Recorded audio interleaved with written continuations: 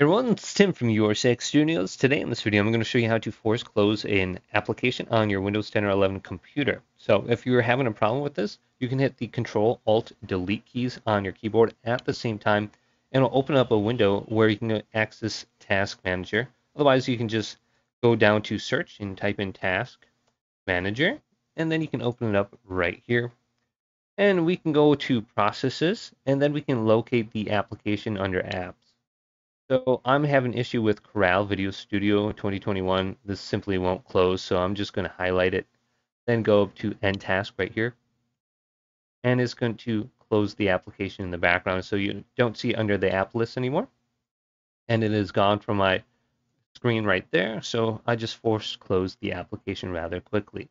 So hopefully this video did indeed help you guys out. If it did, leave it a big thumbs up and subscribe to my channel down below for more tech videos coming up next on Your Six Studios.